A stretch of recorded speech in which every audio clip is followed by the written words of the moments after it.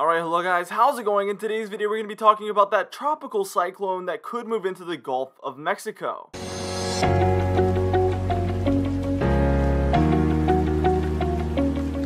For today's comment of the day, I want to know, how long do you think until we have our next tropical cyclone after this one? Let me know in the comments down below, and I'll be picking one of those for tomorrow's video.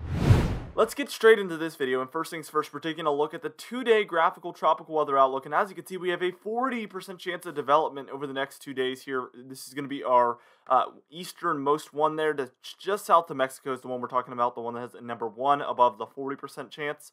Let's take a look at that 5-day outlook, and you can see it's the same exact chance, 40% chance of development over the same time period here. So we have basically an equal chance between it developing over the next 2 days or over the next 5 days. Usually that means that they are expecting that to occur within the next 2 days, more likely than taking longer, but it could take longer as well. Now that's not the interesting part because it's actually pretty similar to how things were as of yesterday's video. We've talked about this storm probably about 5 times out of the last 6 videos. I've been talking a lot about this. Let's move over to the Atlantic side of things. Here's the 2-day graphical tropical weather outlook, and no surprise here, we have no tropical activity expected within the next 48 hours. That's not very interesting, is it? Well, let's move on to the interesting part. The 5-day tropical weather outlook, look at that. 30% chance of tropical development, and that's going to be west of the Yucatan Peninsula and then north of Mexico. So basically, it's in the horseshoe there of the Yucatan Peninsula and the rest of Mexico, where that storm is expected to move. Finally, we have the National Hurricane Center kind of confirming that this is a legitimate possibility. I expect these chances to go up, and I do expect this to creep into the 2-day outlook eventually. I think they're expecting it to occur mostly around days 4 through 5. So probably within the next 2 or 3 days, we will see this creep into the 2-day outlook and probably increase in odds on the 5-day outlook. If it decreases in odds, then likely it will not end up on the 2-day outlook. My confidence is still rather low, so I don't want you guys to feel like I'm saying this is for sure going to happen or that there will be a tropical cyclone moving into the Gulf of Mexico. We are just tracking the overwhelmingly increasing odds of that occurring. This has been increasing ever since I started making these videos on this storm. We've been tracking favorable conditions in this area, etc. for the past week or so. Here is the satellite imagery for this actual system as of yesterday. So keep a mental note of this because we're going to compare it to today in 3, 2, 1. And in my opinion, it looks a little bit more organized. We have multiple clouds that are taller. They're in the, grays, whites, and pinks there, whereas we only had one yesterday. So I think this is increasing in its organization, but really as this is right along the coast of Mexico, I think it will struggle unless it heads over Mexico into the Gulf of Mexico, at which it would basically have an easier time developing because it's just going to be in the open water, ready to just develop freely after that point.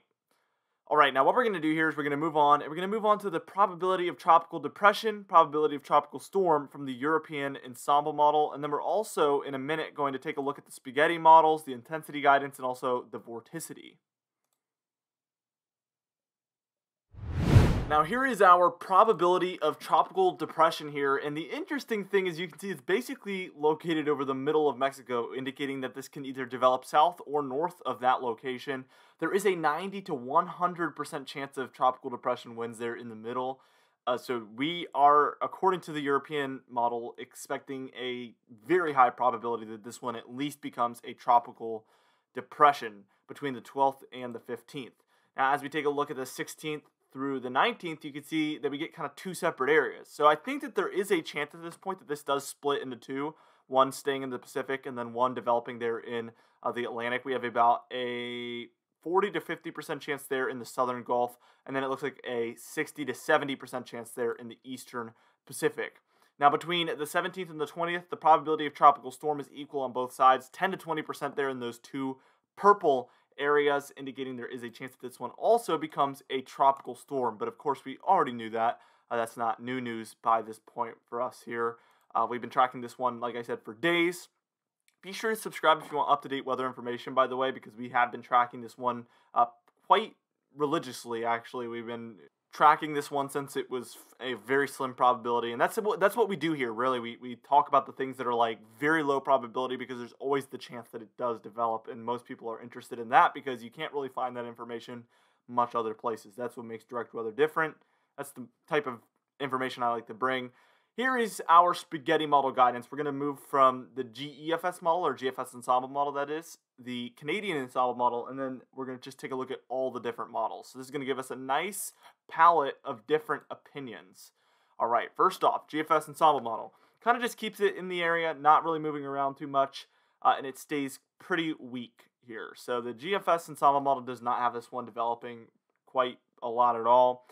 Here is the Canadian ensemble model, though, and this one takes us many different places. You can see one takes it up to Louisiana, a couple have it hitting Mexico, and then quite a few have it moving up the coast, kind of towards Baja, Mexico there. So we have multiple different opinions here according to the Canadian ensemble model. And then here is our, basically just all the models. This is all the different models, and as you can see, they all have it heading basically eastward, then northeastward, and then kind of northwestward is the mean average of all of these. And most of them have it hitting Mexico at some point. So it's hard to say, but you notice none of these take it into the Gulf of Mexico. This is why I'm kind of thinking this one is actually an increased chance of kind of this one either sticking in the Pacific or fizzling out and then having it kind of redevelop or have a new one develop there in the Southern Gulf. Maybe not the same exact system. Now, what we're going to do here in a moment is we're going to move on and we're going to take a look at the intensity guidance, which is basically going to be like a spaghetti model on a chart that's going to show us if this one's going to be a tropical storm, hurricane, stay below tropical storm status. It's going to tell us all that information, and then we're going to take a look at that cyclonic vorticity according to our models.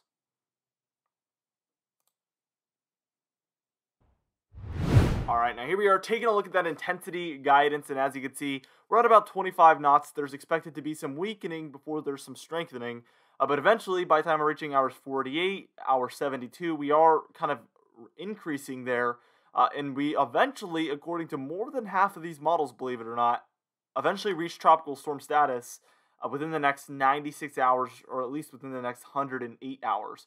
The ship model takes us all the way to a Category 1, but that is basically an outlier at this point. There's only one model showing that, and that is that ship model. None others are showing that at this point, so we want to take that with a grain of salt whenever we see something standing alone like that. Let's go ahead and take a look at that vorticity according to our European model, and things get pretty interesting. I'm going to walk you through this. This basically is just showing us the spin in the atmosphere on a very large scale, so things like tropical cyclones would show up on this. Hope that makes sense, or normal low-pressure systems would as well. And this is by the time we're reaching this afternoon, Saturday, 18Z, which would make out to be about 2 or 3 p.m. here.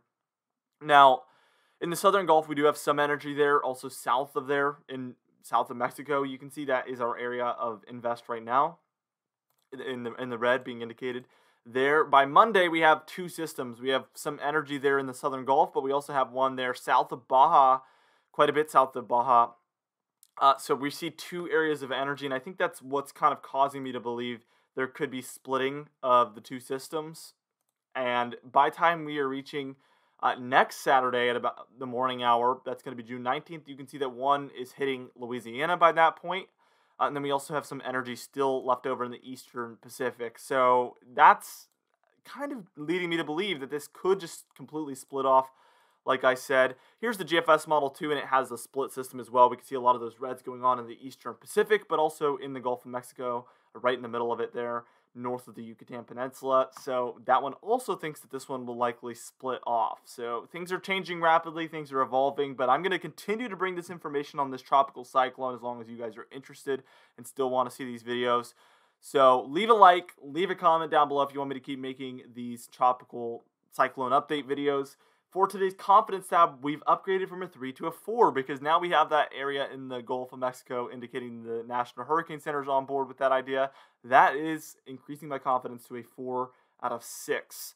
Anyway, for today's comment of the day, I asked you guys, do you think this one will develop or not? And James Marr said, yes, I believe it has a slight to moderate chance of developing. I certainly agree there. Anyway, for today's patron highlight of the day, I want to thank you all for supporting the channel, but especially our Platinum patrons, John Benbenek, James Wade, Dovey Nigel, the Pan, and Donna Carnes, alongside our Diamond patrons, Bill Roberts, Marcus Connolly, Noah Harley, Michael Codalessa, Catbite, Charles Stinnett, Cindy Klein, Mark J, Luke Vallegos, Gary, John Colisi, Dwight Phelan, and Stephen Cronenthal. If you would like to be a part of this Patreon entry of the day, you can do so by joining our very exciting Patreon page in the description and in the pinned comments down below. I'd also like to thank our channel members, Hair Farms 1 and Catbite as well. Anyway guys, thank you so much for watching this video. Be sure to destroy the like button. Be sure to leave a comment down below to help that YouTube algorithm out. And also be sure to subscribe if you like weather-related content. I will see you guys in the next video.